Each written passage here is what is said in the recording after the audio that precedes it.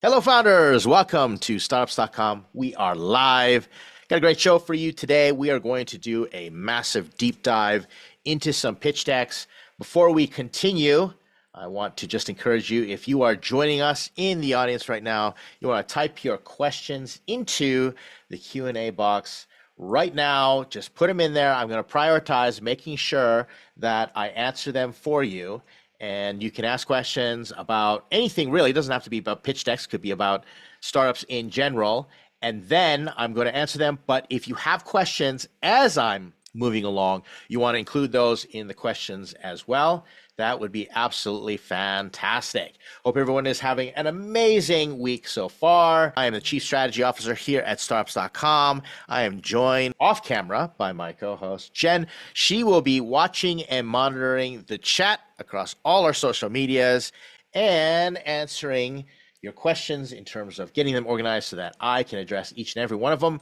Before we continue, this episode is brought to you by us, Startups.com. If you have not checked this out, we have a podcast called Startup Therapy. It is done by our Chief Marketing Officer and our Chief Executive Officer, CEO, Will Schroeder and Ryan Rattan. And they sit around and they talk about all the topics that founders don't like to talk about, or, might be a little, I'm not going to say taboo, not risque, but not so common in terms of the emotional impact of startups and what happens. And they give you a no BS look. In fact, that's the reason that I came here and joined Startups.com. So I want to make sure that all of you check out the Startups.com Startup Therapy podcast. Thank you to everybody that's joining us. One more time, type your questions in the Q&A box. We'll give you regular reminders, and I will make sure that I answer them. We are going to get this ball rolling. We're going to be talking about pitch decks, and I'm going to go through one pitch deck. I'll see how many I can go through. If you are looking for your own pitch deck review, you can send that to me at advisor@startups.com. If you're a member here, I just take a look at your pitch deck, no problem. We'll send you feedback. If you want to have your pitch deck review and you're not a member of Startups.com, we just ask you that I get to do it as part of some content as an exchange for doing the pitch deck review. You're going to participate, and there is a process there. So just contact us. More than happy to get your pitch deck review. I want to say thank you to all the individuals who send in their pitch decks, and just want to encourage all of you. Takes like courage. It's tremendously courageous to have your pitch deck reviewed and then talked about here on the social medias. And it's all part of what you are going to be experiencing as a founder. You'd rather bomb and have the feedback come through us here and have us talk about it as I get other people looking at it, than have it where you send it to an investor and then falls flat because you haven't gotten that feedback. You don't know how other people are going to react to it. So what happens is you want to get out of your bubble because you're staring at your pitch decks and you got this whole cognitive bias thing. And most founders, what happens is they start to think their pitch decks are way better than they are. It totally makes sense for them. And then when they're saying it to other people or other people are looking at it, it doesn't make sense. And that's an easy solution that you can take advantage of, is just get feedback. And we're going to do that right now. Once again, if you're looking for a pitch deck review, let us know. Happy to accommodate it for you. Contact us at advisor@startups.com. Let's take a look at this first pitch deck here. This was sent to us by Dexter. Phone repair and customization with automated AI robotic kiosks. It's a great line, very straightforward. This is going to be more of a brick and mortar, which is totally okay. Hopefully there's some tech involved in there. As we see with AI-powered robotic kiosks, that should be interesting. Who hasn't had a need for phone repair in the past? I'd like to see a company name, but hey, it's straightforward. I know what I'm getting into. We're getting right away into the problem statement, which is important. It's great. Start off with problem. And it says an estimated 60 to 70%, 4.5 billion of 4.484 billion of smartphone users will experience a cracked screen within their first year purchase. The screen repairs cost consumers over 3.4 billion annually. Additionally, 25%, 1.73 billion of customers delay repairs due to inconvenience or cost, further contributing to the growth of e-waste problem. We have a source. Okay, so this is great because we've got the size, scope, and severity in terms of an attempt to put real numbers. It's better than just saying people don't like getting their phones repaired, or phone repair sucks, or the phone repair industry is broken, or lots of people need phone repairs, but they don't want to get phone repairs. It's better than that, but now we have swung the pendulum so far in the other direction. I'm starting to see this trend a little more. I'm harping a lot on actually putting in numbers and talking about the size, scope, and severity. How many people have this problem? What is the scope of this problem? And how severe is the pain or the cost of it if it's not solved? But then I'm watching people just totally flood the pitch deck with all these numbers, and you do not have to do that. We can find a happy middle. Let's take a look at what we might want to do here and pull out the most important facts of the problem. Okay, so we have 67% will get a crack in their first year, so 4.15 to 4.84 billion. That's a big market, but is that really the size of the market that is experiencing the pain that you want to be telling investors you're going after? I don't know if you want to do that, because you want to be thinking there's lots of Apple Care. I've got Apple Care. There are warranty issues, etc. So what about the gap? Now let's look at this 25%. I don't know what 25% of the 4.15 billion, but these customers delay phone repairs because of inconvenience or cost. That might be a better place to start. And get rid of that 25%. You don't have to put in so many numbers here. What if you just said 1.73 billion phone users delay getting their phones repaired because it's too costly, and therefore we contribute to e-waste problem? And I want to know, what exactly is this contribution to e-waste?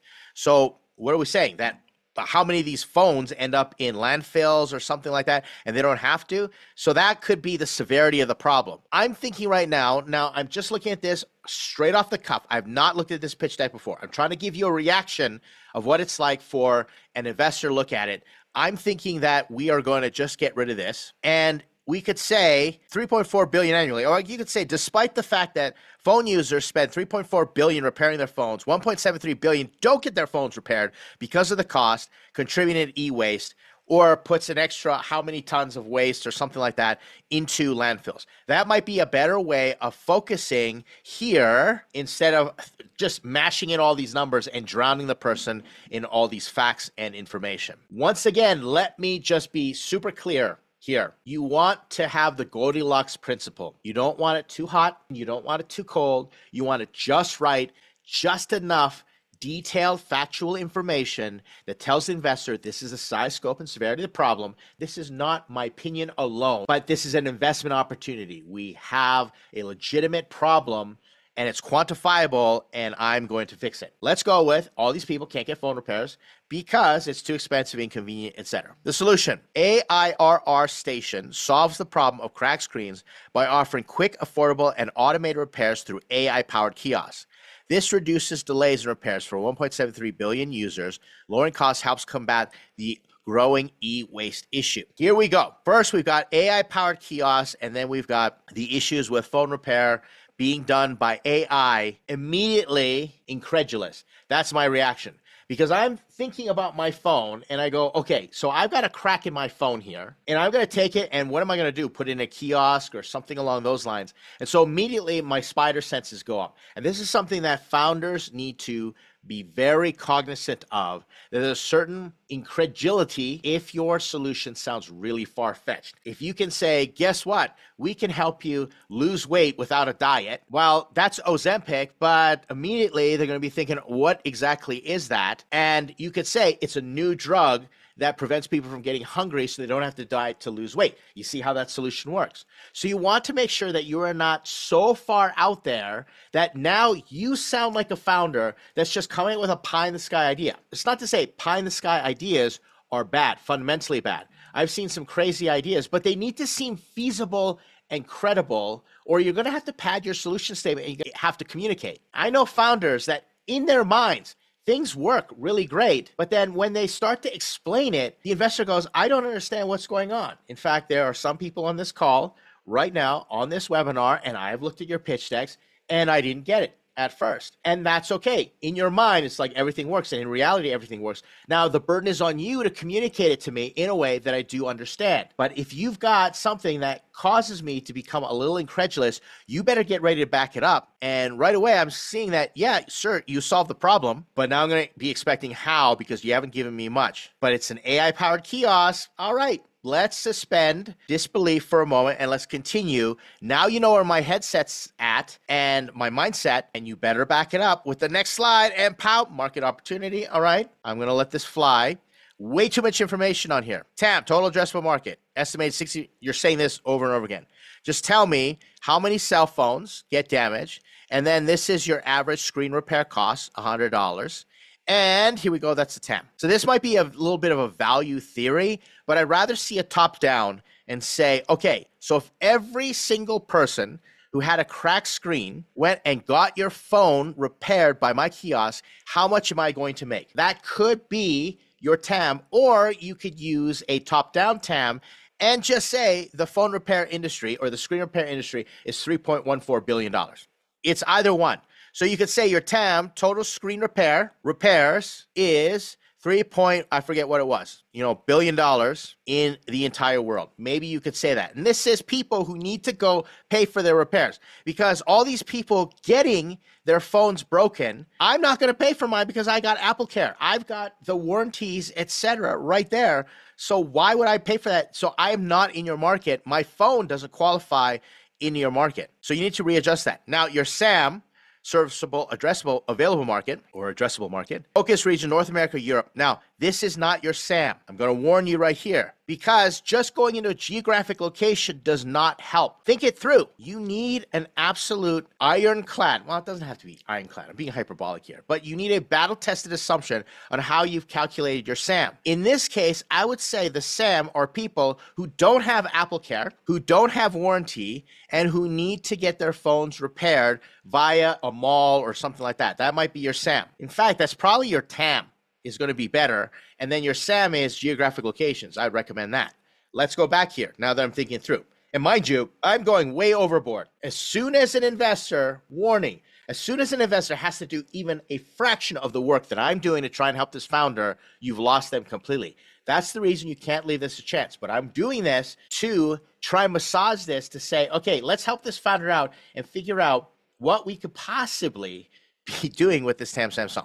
So let's say the SAM are all the people who cannot go and use their warranties, who need to go to a mall or a kiosk. That would be your TAM times how many phones, which is how much you would charge. And then your serviceable, obtainable market, you're going to target 1% market share. And to me, again, it's fine, but you haven't given me any justification. Is you think based upon your go-to-market strategy, you can get 1% of them. This is all going to need new math, all right? We're confused here at this moment in time. So let me just repeat. Let's say your TAM are people who need to use repair services, who cannot use warranty or something like that. Then your SAM is going to be people who have access to malls. Maybe that's it, right? Because you're not going to repair every phone that gets broken in the jungle. There's no kiosk there. And then maybe your SAM is a percentage of what you think. You see, that's going to make a lot more sense in terms of a story for investors. Investors are going to say, you can't just spit out facts and numbers and expect the investor to go, oh, gee, this founder really knows what they're talking about. That's the problem with these types of slides that end up just telling me all these references, like I'm going to go research it and look it up. You're not giving me anything to work with that shows me you're a founder that can extrapolate and is thoughtful about your market. Be thoughtful and demonstrate that thoughtfulness for investors. Next, how it works. Customer interaction, AI evaluation, payment processing, automated repair, customization, completion and retrieval, and data collection. Here's where you've lost me. Remember how I said in the beginning, I am now incredulous. I don't believe that I can get my phone repaired in a kiosk. And I'm going to step away for a moment from this solution. If you are a founder out there and you are putting out a solution that people go, that doesn't make sense. Is it even possible? And maybe it is because of your technology and you're giving them a novel insight. And you're saying, guess what? Yes, you can lose weight without a diet and exercise, right? Ozempic. Well, then you're going to have to explain to them and back it up in the how it works slide. Address the doubts in the investor's mind. So what are my doubts here? Let's get back to this deck. What are my doubts? How is this even going to work? I'm picturing myself with a cracked phone. Here I got my cracked phone, right? Crack. And I'm going up to mall kiosk. You're going to have to explain to me how this works. I'm envisioning a world. Let's go into the future, shall we? Let's imagine a world where I go and I put my phone onto the kiosk thing where it's a pad. And then a 3D imaging thing comes out. You've ever seen those kiosks, those vending kiosks, where you literally just go in and it scans and then tells you the weight and all this stuff. Like you just basically takes a picture of everything that's going on. Well, maybe that's with the phone. Or you type it in and you say, I've got an iPhone. What's the newest one? 16, 17, 13, whatever they're on. Mine's a 12, I think. I got an iPhone 12. Boop, boop, boop. What is your problem? Screen. And then you're supposed to put it on the mat and then it scans, all those things. And then it goes, and then it puts out a little like arm thing, goes, and I'm making all these sound effects for your enjoyment here. You're welcome, YouTube and the internet and everybody at Startups.com. Right? And then you're supposed to put your phone because it's automatically adjusted the repair center to your phone. So I put it in there, and then I close the door, and then it goes to work type thing and says, come back in an hour and your phone. I don't know. Maybe that works. And then all these little robots go in and basically disassemble your phone because remember, I got to take off my case. I have no idea how you're going to, how do you know if my crack is repairable or not? Maybe it's got a scan, diagnose. I'm seeing that. But you're going to have to explain that to me. So in this case, I'm literally going to need a step-by-step schematic on how this whole thing works. Think of it this way. You ever been to a grocery store and these days you got self-checkout? Well, it's genius because I always said to myself, if I was an investor and someone pitched to me, we can basically do self-checkout machines. I would say to myself, how is it that you don't steal? I'm just thinking because I don't know the technology. I'm not an innovator in that way. Well, you go to a grocery store now and they've got these big things where you have to put your groceries on there and you start off here and then it knows what you're scanning and how much it should weigh and it calculates it so you can't get away with stuff, right? And then it actually gets rid of the barcode and all those things like it doesn't like beep and squawk and things like that. Let's think about that for a moment. And then you have to have people watching it because I could just be sneaking stuff around there. It was to the point where I went to a grocery store. I'm telling this story for a point. Stick with me, everybody. I go to a grocery store and I put my little book and everything onto that tablet that weighs everything. And I'm trying to get the whole thing to work and it's not starting. And I'm really frustrated. And then the attendant, the staff comes and says, it's not going to work if you got your bloody stuff on the thing that weighs everything. And I went, oh my goodness, that makes total sense. And I realized this is a great piece of technology. And so now one person can watch and make sure that everybody's loading their stuff to the machine and the machine is measuring and making sure that you're honest. So you're not punching in, I've got one thing, but I'm buying like 10 of them, etc. Now, is it perfect? No, it's not. I've been in kiosks where, again, it just scans it. Here's the thing. You're going to have to explain that to me as an investor, and that's how it works because I can't fathom it. And so if you got some secret insight as to how it works, some of you, if you're working on that deep tech and you're making a promise, you're going to have to explain to them, here's how it works in your how it works slide, and this slide does not do it. Customer interaction, okay, I approach the kiosk, great. What makes that different than everything else? Is there a person standing there? Is there a machine?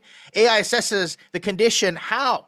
You drop it in where? You scan it, you type it in, etc. How does it recognize? Is it attached to a big database? Payment processing, okay, that doesn't matter. I'm not even at payment processing yet. Automated repair customization. The kiosk performs repair using robotic technology. What is that? What does that look like? Just don't tell me there's a promise there. Have you developed a new machine? Because guess what? If this machine actually exists and can repair a cell phone, we're talking about all those factories where people are hand making stuff. Robots are probably doing it anyway, but this is going to revolutionize manufacturing the way that it is because if you can take something apart, well, guess what? You can put it back together. So now we got this issue, data collection. So as it stands right now, this slide is not going to do it. I need something that looks literally like a step by step with pictures. Here's how it works.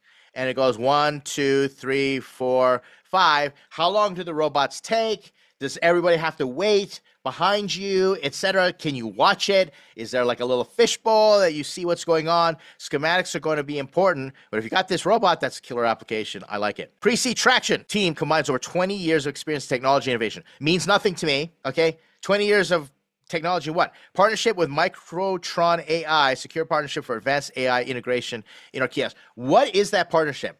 Let me just say this. I'm super annoyed. And I understand the reason you're doing it because you're trying to present things forward. But fudging a partnership. I saw a pitch deck the other day, and it said, we now have a partnership with OpenAI. Okay? OpenAI. Biggest game in town. Fantastic. Did Sam Altman sign that partnership himself? Did you negotiate it out? Is it a one-off, completely bespoke, signed in blood, hermetically sealed? What kind of partnership is it? Or is it one of those things where you go in and you fill out a form and you get approved to be an OpenAI partner, a value-added service provider or something like that? It could be all those things. So you clearly want to define it because right now, I know what this founder is doing. You're stretching into territory, which is creating more incredulousness. Yeah, that's the word, incredulousness. I don't believe you. You're throwing around these words and you're not defining it. You want to be super clear. Launch a landing page for beta demonstrations, all right? Robotic manufacturer partnership in the process of securing partnership for robotic. Okay, so now we've got a big issue. If you are a technology company, you better be ready to build technology. If you are a software company, you better be ready to build software. Here is what goes through my mind. You come to me and you say, I need money to build this thing.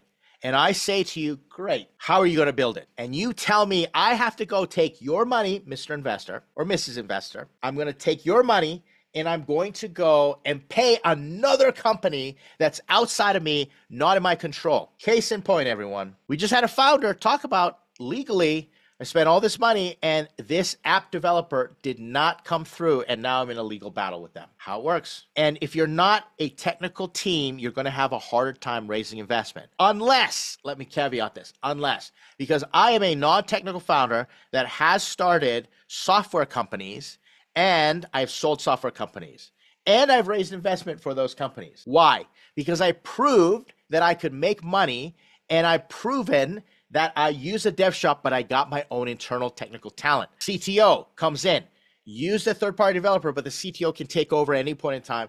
Why? They're probably working a job, different things like that. And I've proven that I can make money. And investors are going to ask you, did you build your own stuff? And if you say no, they're going to ask you, do you own it? Well, not really, because I haven't paid the final bill and I need investment dollars and I need investors come in, bail me out so I can pay for it. There's no way an investor is going to take that bet. Ever, because there's so much that could go wrong. What prevents that dev shop or that robotics manufacturer or whatever engineering firm from taking your stuff, stealing it? Happens all the time. What assurances do I have? What prevents them from being mad at you because you can't pay your bills? And now I've invested money and all that money's gone because it's gone to this black hole because you got some developers, you got some technical people holding you over a barrel. Think about it from an investor standpoint. Would you invest in a company like that who didn't have the ability to control their own manufacturing, their own building? Now I get it. Sometimes you need those relationships with the manufacturer, but show that there is safety in that. So if you're using a manufacturer, just say, I use this manufacturer because we've got 10 manufacturers that could do it for me. And guess what? I just secured the best deal because I'm going to use their stuff and I'm going to monetize it and do it in a way that they're not going to do it. They don't understand how to do it. If you're taking a technology that already is a whiz banger and all you're doing is you're making money off of it, you're not a good investment. Why? Because what stops them from them raising their own money and going to do it? And you're saying, no, Ed, I've secured the rights to the patents and exclusivity. Doesn't matter. Because as soon as you start the fight and your case gets locked up in court for a year, 2 years, maybe a decade, all investors have lost their money. That's how it works. But if you can say, yes, I've got an agreement, but I've got a fail safe that if it doesn't work, we've got multiple. In fact, we're planning on using multiple manufacturers. So we don't have a single point of failure so that we can scale. That's what you want to do. You can say, but we're using this manufacturer right now and their stuff to prove out our concept and to start making money, but we're covered, we're good, we're doing things that they never would. That's a great story for investors. The founders that go out and raise money just to use something that's already been patented or technology that's owned, like founders that go out and they secure the rights from a university, that is a very delicate stuff. Unless you got those people who participate in creating the patent, who are participating in your startup, that makes me really nervous because what stops you from losing that relationship, that point of failure, that's very scary. And now you have no defensibility in your startup. So this is not going to work. You're going to have to show better traction than that in the sense that you've got the designs up, you got people.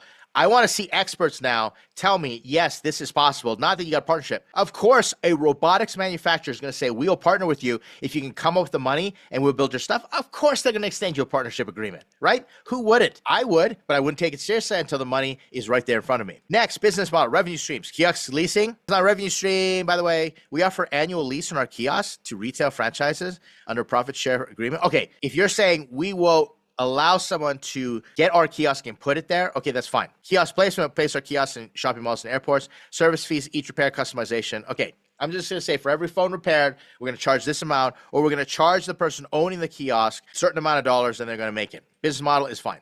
I'd like to see how much. It's going to be important. Battle test your assumptions in terms of what you're charging. Competitive analysis. We got the air station. Quality. What dimension is quality? Of course, everyone's going to promise quality. It's like going to a restaurant saying, all right, imagine, and I'm being facetious here to really prove the point. Imagine you're pitching a restaurant, right? You've got a restaurant. And the investor says, okay, have you done your competitive analysis? And you say, okay, so I'm pitching a Mexican restaurant. I really love Mexican food. Really hard to get good Mexican food here in Canada, all right? Obviously, you can get poutine, you can get maple syrup, you can get Canadian back bacon, but you can't get good Mexican food. I can't stand it. I love going down south. I digress. But say I'm opening a Mexican food restaurant and someone says, what's your competitive advantage? What's your differentiator? And I go, we've got good food. Think about that for a moment, okay? Just think about what do you think the investor is going to do in terms of response? How are they going to respond to you? Are they going to take you seriously whatsoever, right? We're going to have service, good service, quality service. When people come to me and they say, my competitive advantage is I've got better customer service, I go, that's great. That might totally be true. You might have the best customer service in the world, but unless you either show me the data or you tell me exactly how you do customer service better than everyone else, we have 24-hour customer service. Great. Okay, how did you get that done? Because I know so many other companies that would love to have 24-hour customer service. So if you're doing competitive analysis, you need to differentiate yourself, and using these generic dimensions such as quality, price, everyone has a price, right? Like, tell me the price. We are 10% lower. You have to battle test. Repair time. Everyone's got repair times. Convenience. This is not cutting it. This is not a well-researched competitive analysis. On top of which, the only competitive analysis that you could do is traditional phone repairs, as well as what people are doing right now. So warranty. This competitive analysis that I want to see, if you got some robots, you got some special kiosks, let's take the robots out of it, for example. Like unmanned, that's your differentiator right there. It's like everybody else, someone has to touch the phone and repair. Ours doesn't. Bang, done. Write the check. We're going home. If you can prove that, we're done. You don't have to say anything more. But let's just say you don't have robots, and for the sake of the other founders looking at these pitch decks, they have to go in and differentiate themselves in a little bit of a different way. You want to talk about what people are doing in their current state of the market because they don't know your solution exists. Case in point here, they go and they have to use warranty. How long does that take? Well, they paid for it, and it takes 10 business days. Okay, great. Whereas ours takes hours. Great. That's a 100x solution right away. See how that works? Or you got to go to a mall and you got to go in there and then you're going to pay $200 for repair and it's going to take you 2 days. Ours, you pay $100 because we don't have labor in it. It infinitely scales, as well as blah, blah, blah, blah, blah. Right? Now, something else just popped into my mind. What if your robot breaks the phone? Those are risks that we have to talk about, and you better put those and address those. Again, goes back to the robot being way better than everybody else. But if you're going to do a competitive analysis and you've got something completely unique and new, make sure you include the competitors would be used if your solution was not available or is the old school way of doing things. Let's move into team. See this major problem here. Look at this wall of text that's happening. I can't even read this. And bullet points, everyone, bullet points and logos.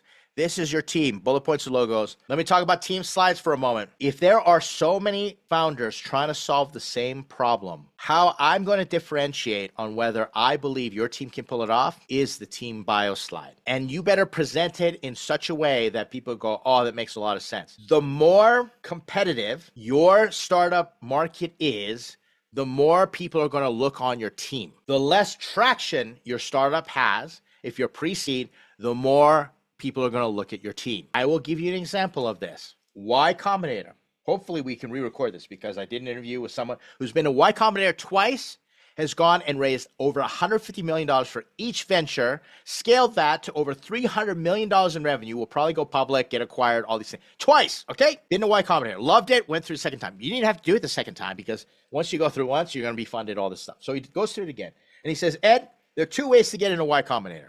You either have to have an amazing team, an exceptional team to have an idea get accepted pre-seed, right? Before revenue, anything like that. Or you have to have major traction. If you don't have an exceptional team, Nobel Prize winning, astronaut landed on the moon, Hollywood, Taylor Swift type team that people go, holy shit, I need to invest. Like if Jeff Bezos came out of retirement and he said, I got an idea for a startup, I'm just going to raise money. And all he did was he said, I have an idea for a startup. He didn't even tell you what the startup was. You know how many people are going to write him checks? Everyone's going to write him a check. They're going to say, I don't care what that idea is. Put me on the cap table. Thanks. Have a go at it. I don't even need updates, anything. I need to interview you. I don't need to see a pitch deck, anything like that. Here's my money. Take my money. That's how Elon Musk raised $6 billion for his XAI, right? The thing doesn't even make any revenue, but it's Elon Musk. What are you gonna do? You're gonna make that bet every single time. But if you don't have that level and you're a founder like a normie like me, right? I'm a 7-time funded founder, 2 exits. I still don't have enough of a resume for someone to write me a check blind because I don't have a massive IPO, anything like that. I've worked with startups and they are unicorns, all right, all around the world. I have worked with Alibaba is one of the startups that I work with. I still don't have the pedigree for someone to write a check. It helps, right? And I'm going to put that in there. I'm going to show all the pictures of me standing in front of all these massive unicorn Chinese companies, etc. And I'm going to share, this is what I've done. And that definitely moves the needle. But now I need more traction. This is an important lesson, is that put your founding team front and center and share the best. But if you don't have the domain expertise, you don't have things to brag about, you're going to have to get traction. I'm sorry to rain on the parade, right? To pee on the party, whatever euphemism, whatever metaphor that you want to use, but that's the reality. Go-to-market strategy. All right, let's take a look at this. Launch strategy. We plan to launch initially high traffic retail locations. Of course, that's a given. How, right? How? What have you set up? What is the actual strategy in this? I just hear this is what you're going to do at launch. Partnerships, strategic partnerships. With whom? Who are you going to do partnerships with? Marketing channels. Which marketing channels? How have you developed your social media? How are you going to do it? Are you going to use influencers? Exactly why would your market respond? Customer acquisition, well, that's what this is all about. We will leverage social media influencers, same thing as marketing channels, in-store promotion, loyalty program. So now what you've done is you have presented to me a go-to-market strategy that's just throwing a laundry list on the wall, and you're saying, I'm going to throw all the spaghetti on the wall, and I'm going to see what sticks. That's not going to cut it. Not going to cut it. You have to be thoughtful and present to the investor, I've thought through the marketing strategy. Because if you say, oh, we're going to use Facebook ads, investors are going to say, yeah, you and every other competitor you've got is going to use Facebook ads. What makes you different? And that's the reason startups that go out and say, we acquire by paid advertising, investors don't trust that. They need to hear the hack. They need to understand what's the difference. What is going on here? The founder that's gone on, and I know founders right now, they're building social media audiences. They're working hard, putting out content, and they have like 7,000, 10,000 loyal social media followers. Now that's a strategy, right? You go to an investor and say, I spent the last 2 years building up a following on social media. Here are my metrics. Here are how many views on my videos I got. Here are my testimonials. Here's all my ratings. And this is a dedicated audience. I'm going to launch my product through them first, and then they're going to share it with other people. First step, Bob's your uncle. This is really great. That's a go-to-market strategy that I would believe in. Let me give you another case in point. I'm going to tell you a story here, okay? All you founders who are watching this, going to be watching this recording, sit back for a moment. Let me give you some story time. I have a startup. It's a gaming startup. It started off as an NFT, sort of blockchain-y video game startup back when things were huge. And I was looking into it, and I kept hitting the wall. I couldn't get initial traction or found the ways to get initial traction. I started marketing my startup, this gaming startup, for kids. I was going to take on the Pokemon Magic the Gathering world by storm. I was going to disrupt. I went and got idea validation and it did customer discovery. Idea validation. I showed it to someone who was a grandmaster of Magic the Gathering, like tournament, like the guy makes money playing Magic the Gathering. I thought, okay, this guy's going to know it, right? I go through all my contacts and I say, hey, help me. And someone introduces me. And he says to me, you can't sell this game to kids. You're going to get thrown in jail. I was like, really? Why? He said, because you've got gambling mechanics in your game. And I do. You got wagering mechanics and you use poker chips and everything like that. And I thought, didn't even think about it, right? So he says, you can't do it. But he said this. He said, but if your game was played in a casino, I'd totally play it. And I said, wow, that's validation. He likes my game, but he poo-pooed my go-to-market strategy of working through kids and families, like 12 to 16-year-olds, et cetera. I go, okay, 18 plus. So I'm going to lean into that. So I got a little bit of data. Then I start going and I start playing around in forums. Reddit is an amazing spot. But if you can find forums where people want to talk, I go to a forum, right? A website called Game Geek. And I start participating and I start talking. I start talking about my game. And it's crickets. Nobody's responding to me. It's like I'm a pariah. I'm like, do I need to work hard, pay for stuff? I was thinking about paying. I was thinking about contacting. And I just literally asked, what's the deal here? How come I'm not getting a response? One guy comes to me and he says, remember, I was going to use this channel for go-to-market strategy. One guy comes to me and he says, Ed, we don't like your type of game here. And I was like, what? There are types of games? And he said to me, we don't like your type of game because it's a pay to win. And our group, our whole community likes board games that are like fair and all these things. And so the whole Magic the Gathering crowd is going to be different. I was like, I didn't know. So I started researching all this stuff. Every step of the way, I was getting invalidated, but I was getting validated in another direction. Then I keep going. And I'm sitting on this startup for years, everyone. This is not a main part of my portfolio. This is like a passion project that I did. Because really, market timing, all that stuff, I'm not in a hurry. And if it never works, I played this game tons of times. Jen's on the call. She's played the games with me. We've had communities out. We have people come like poker nights, pretty much come and play the game. It's a lot of fun. And if it ended up there, it's great. But if I could go raise $1 million, $5 million, I could take it to the next level. That'd be something fun, right? I'm sitting around and I'm thinking through, and then I come across this marketing channel called Lit RPG. What is Lit RPG, Ed? I'm glad that you asked, children. I will tell you. Lit RPG is like reading someone playing a video game, a role-playing video game. So imagine you're playing Elden Ring.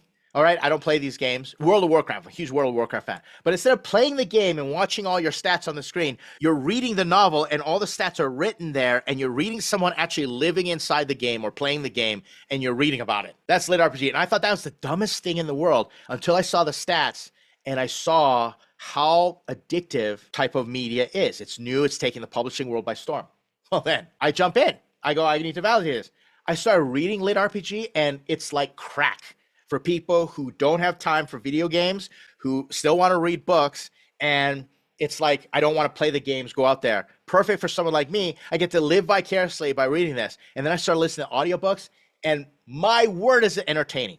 It is literally like playing a video game. I can listen to these audiobooks while I'm going to the gym, and I thought this is amazing. Then all the worlds came together, and I said, what if I used Lit RPG to create a story around my world, get initial audience and get fans, and then sell them on the game after.